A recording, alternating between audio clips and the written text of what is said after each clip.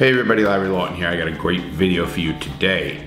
I have a video about what is money and how do you buy things, currency, in prison. People have been asking me the different ways things are done. Well, before I get started, everybody, let's check me out. All the member programs, YouTube, Patreon, all of the different services. Please check us out. If you have not hit that subscribe button, please do that. Check it out. I have friends tell me, oh, I forgot to hit that subscribe button. Anyway, check my merchandise out too, please. We're doing a lot of good things. So, I wanted to get this video done because people have been asking me, Larry, how does it actually work? How does prison money work? Now, you know, when I first went into prison, I went to prison in 1996. And in 1996, they were just getting off the yards in federal prison, actual money. They used to have coins. People would hoard coins, and you're not supposed to have over a certain amount of money. Then they gave what they call an amnesty to get all the coins off the yard. This is coins, actual money. In today's world, there's zero money in the prison system. How the prison system works with money, there's a number of ways, but we're gonna go over every one of them. Okay, first of all, in prison, you have a card. I wanna say it looks like a credit card, but it is an ID card. We'll put a picture up right here. Now, that ID card, as you can see, 522240004, has a strip on the back, just like any other card. It is and it tells all the information about Larry Lawton. Also, it has what they call my commissary account. Whatever money is sent to me in prison, I can use that money to buy stuff off the commissary or put money on my phone. You know, in prison, in the federal system, they say the people call collect. You can't call somebody collect in federal prison. You have to have the money on your account. You then take the money from your account and you put it on the phone. Now, in the system, it's about $3.75 for a 15-minute call. So that's what happens there. Now what happens is you have X amount of dollars. Now you could have as much money as you want in your account. In fact, one of the guys who got caught stealing from Unicor, which is the prison industries, he literally had a $30,000 check sent to his commissary account or prison account number. Now that has to be done through certain only ways you can do it. You had to send it to a specific location, and it used to be where you could send money, any money order to the system, and they would process it, and then your money would be put on the books. They don't do that anymore. It's all done from one centrally located place. And here's the problem. Everybody takes a piece of your action. So if you're a family and you're trying to just struggle to help your son or daughter out in prison, what happens is they're taking a piece of that action. So it's kind of really hurts the families that try to help people, which kind of gets me a little bit pissed. But moving on, how the money actually works. So your money gets put on the books, they call it. And now, you know, you can look up in a number. You get a phone number in prison. So what'll happen is you hit the phone number and you could call and see how much money is on your account before you go to commissary or before you try to put money on the phone. And you know, it was funny because everybody had to know what everybody had. Because if a guy owes me money in prison and I tell him I want you to go to the store, oh yeah, I got the money, Lawton, I got the money, Lawton, and he doesn't have the money, then we're gonna have a problem. So the first thing I would do is I would look on his account, and I could look on his account by making a phone call on his account. He'll make the call, he'll give me the phone, he'll say, you have $290. Well, in the Federal Bureau of Prisons, you're allowed to spend it might have went up, but $270 a month on your commissary account. Now, what does that mean? Well, if you go to the commissary and you spend $80, now you have $190 to spend. Now, you have to keep an eye on this because you need stuff in prison. You know, people often ask me, Larry, what should I do with my loved one? They're asking for money. That's normal. People need money. You want to live a decent life, so to speak. Now, also what happens is you borrow money from somebody. You borrow something from somebody. You get a screw book, or you do some, I used to say fuck book, but get a porno magazine to use. That you rent that. You want to get a cell cleaner, you owe him $5 a week. He might ask you to get $5 in commissary, or a book of stamps. So as I keep going forward, money works is a number of ways. Now I have X amount of dollars on my commissary account. I am working in a law library and a guy says I charge him $50 to do a brief or whatever it is, or to look over something. Usually you tell the person, just get me $50 in tuna. I used to be a big tuna fish eater, and peanut butter, things that were high in protein. So I would just tell him, get me, if there were $1 a can, and he could only afford it, he goes, like, I can't, I got the money, here it is, but I'm only allowed to spend $270 a month. You don't want to kill the guy and get all his money so he can't eat. So you say, okay, give me 10 cans of mackerel, or 10 cans of tuna, and that's $1.40 a can, $1.50 a can. So you can do that. You get $15 worth of stuff from him, so you don't kill him on letting him not eat. Now, also in prison, they have what they call store man. Now that store man is just like anybody else. He does the same thing. It's economy in its own self. So now that store man is gonna give you 2 ramen noodle soups, and you gotta give him 3 back. That's the usual exchange rate for candy bars. You might buy 2 Snicker bars, you gotta give him 3 Snicker bars back. And believe me, you need that in prison. There's usually multiple store men in every unit, and those guys will have a locker full of stuff. Now, is it technically illegal to do that? Yes, the prison system knows what's going on. They don't give a fuck for the most part. Because that guy who's getting all that commissary, he keeps building up his commissary, and before you know it, he's making a good little hustle in prison. And he's building up stamps, and those stamps can get money. Now here's what also happens. I get phone calls from a parent saying, Larry, I think something's going wrong. My son or daughter is asking for me to send $200 to this guy's address. What do I do? Do I do that? Well, let me explain how that works as well. There's a lot of drugs in prison. A lot of times a young kid will get hooked on drugs, and then how does he pay the drug dealer? He pays the drug dealer by giving him what they call street-to-street money. So the drug dealer will say, hey, listen, you want heroin? Prison heroin was $25 a paper. A hit of acid was $25. Marijuana comes in caps, they call it, and it's a chapstick cap full of marijuana is $10. A cap of weed was maybe, you're lucky if you can get a half a joint out of it. It's a very thin little thing. But those are drugs that are in, alcohol used to cost $5 for a neck, or a quart, a little quart of, or a cup. They used to sell those Coffee Mate cups, the red and white Coffee Mate Nefty Cap Day cups. 1 full cup is a neck of wine. That wine would cost you $5. Automatic $5. So now you have the wine, you have whatever it is, but now you're building up a bill to somebody, to owe somebody money. So what do you do there? Well, you gotta send him the money somehow. Now here's the problem.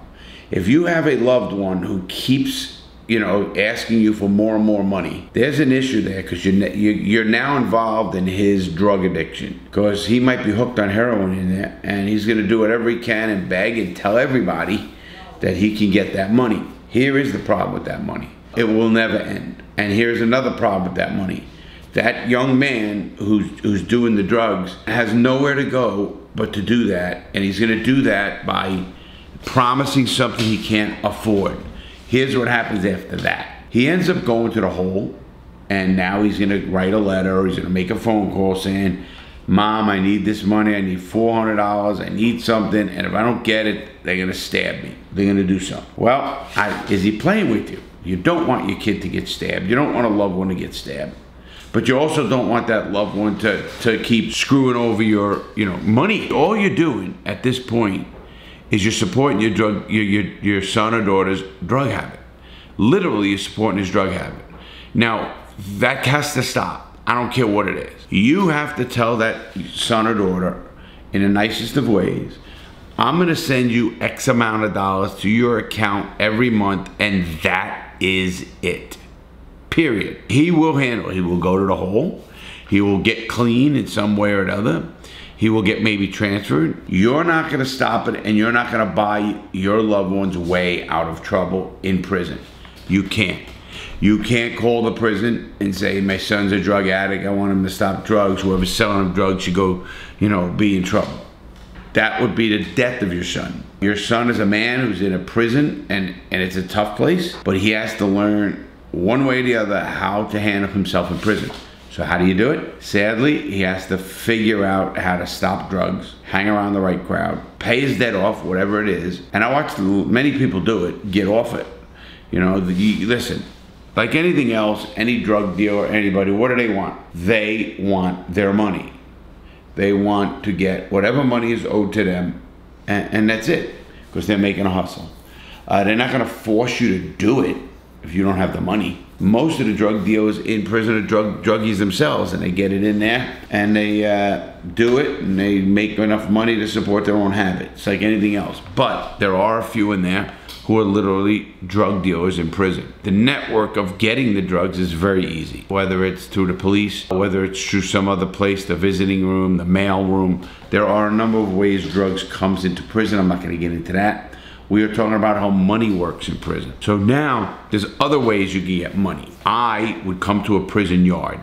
Now, I used prison money, which is, at this point, when I first went in, it was cigarettes. You'd hear that, oh, a carton of cigarettes, a pack of cigarettes, or whatever it was. Even single cigarettes. But that's no more in the system. What is used in the system is books of stamps. Now, when I was in, a book of stamp, a regular stamp was about 32 cents. But in prison, for commerce-wise, that one stamp is 25 cents. So if you had a book of stamps, which is a normal book of stamps you buy off the commissary, it's $5, period. Even though the book costs you 32 cents a stamp and it costs you $6.80, whatever it was at that point, you are getting $5 for that book of stamps. So somebody like me who knows the system, the first thing I did was I would go to the yard. I know some people. I would get a guy, oh, who's the guy with the stamps? I'd say, who sells stamps? They'd say, oh, he's the bookie over there. He's the dealer over there. Now, when I was in Jessup, Georgia, matter of fact, I was just talking to Massey. When I was in Jessup, Georgia, I had 1,000 books of stamps, technically worth about $5,000. But I had 1,000 books of stamps. Now you gotta remember this too, if you get caught with those stamps, they will confiscate all of those stamps. They will confiscate your money. So you used to put it all over the place. You'd hide it everywhere. You'd put it in different places in the prison. You'd have friends hold stamps. Usually, you know, you're allowed to have 3 books of stamps in your possession at any time. Obviously, if they were cut up like bookmaking, because they literally get cut up like little squares, and you take the 20 stamps, put them together, and it's a little square, and it's easy to hide that way. Obviously, stamps are used. I mean, when you work in a legal library, and you have to mail stuff out legally, and you have to mail it, you know, return, receipt, requested, all the stuff, and it costs money, the first thing you do is you get good stamps. Well, there are guys who would sell actually good stamps. I mean, that was normal. I mean, all the time it happened. We, the people, would buy stamps at $5, they're worth $6.80 or whatever it was, and you're saving money right there. The guys who are seasoned professionals in prison, seasoned people, convicts, are not buying stamps off the commissary. Even if you bought 1 stamp off the commissary, I get that. 1 book of stamps, 2 books of stamps. Sometimes I would buy all 3 books just to have the stamps. And now, you know, you gotta remember, if you're gonna go to get some kitchen item, you used to buy a apple or an orange or something off a tomato. Tomatoes are common. And they were 1 stamp, and then they went to 2 stamps. So 2 stamps, it was 50 cents for a tomato. You know, you buy in a tomato, you want a tomato sandwich, you could buy a loaf of bread, you could buy 4 pieces of bread. You could break it down in a lot of number of ways in prison. So that's how money works. Now, I, Larry Lawton, would never buy them at full face value. Very, very, very rare. Of course, when you know how to talk to people and you know who to go to, your stamps are gonna be at a lot better price. And you go to the guy who's got 1,000 books of stamps like me. Well, I'm looking to get rid of some of them to get money to my account. So if you come on the yard, the bookies and the big people who have a lot of stamps, they use it for gambling mostly. Like guys would put a couple stamps on a ticket, or a book of stamps on a ticket. Bet 3 games, hit the game, and have to pay that, or get paid 5 books of stamps in return, of course. So when they did that, we had the books. But we kept building up so many books, we had to get rid of them. So how do you get rid of them? You go to a guy like me, Larry, and hey, look, you're looking for stamps? Yeah. Send me $100 to my books, and I'll send you 25 books of stamps. Hear that? 25 books of stamps for $100. So you're not only getting 5 books of stamps for free, 5 books of stamps for free. Now you can do that enough, and you can even sell a couple of books and get some money back if you want. But you don't do that. I would never do that. I use them. I pay my cell cleaner. I pay the guy who's getting me stuff out of the kitchen. I pay the laundry person. Somebody like myself had enough money that I could do that. Now, if you don't have enough money, you got to hustle it yourself, or you got to do the laundry for other people and they'll pay you. That's how that works. You could clean people's cells for a hustle. You can bookmake for a hustle. You can get sugar out of the kitchen for a hustle. There's a number of hustles. You could be a transporter of stuff from the kitchen back to the unit as a hustle. There's so many hustles in prison that if you're not lazy, you will make money. And since you're making money, you can now spend money on different things. Now, when you go to the store man in prison, I want a Snicker bar. He says 3 stamps or 4 stamps. Give him 4 stamps. That's a Snicker bar. You already got the stamps. I mean, think about though, you get 100 extra stamps if you're buying by the bulk. I've never been to a prison where you couldn't buy X amount of stamps for and get a deal. They call it street to street money. So I'm having my people send $100 to his people. Or you can even have your people send it to him into his account. Now, they try to stop a lot of this by having only certain people who are on your account able to send you money to your account. So I'd have to be on your phone list, let's say, to send you money. Now again, wherever there's prisoners and hustles, there's gonna be a workaround. And there was a workaround to that, no question about it. We used to get somebody, and you know the guy is the bookie, and you'd have one of your family members get on his list. Now, even that sometimes can get problematic because in the prison system, you can only have 20 people on your phone list, 20. So now you want to add someone, you got to drop somebody. And they don't do it immediately. It might take a few days. Has to go to your counsel. Your counsel puts it into IT. IT sets the system up, and you're good.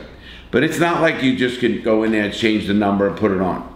That doesn't work like that. So the system is set up for you to only spend $270 in the commissary per month. Now, they figure that's enough for you to buy your, that did not count stamps, let me put it that way. They would never stop you from buying stamps, and that wouldn't come off of your total to spend. Sometimes they'd have sneakers on there, and that wouldn't come off your total to end. Because they realize buying a new pair of sneakers, it's $100, you know, you don't have enough food or whatever it is to use. Now, they use the commissary account, and they use everything else as a tool. Hear me out. If you're a fuck up, they might say to you, okay, Lord, we're gonna take your commissary away for 6 months. I can't go to commissary.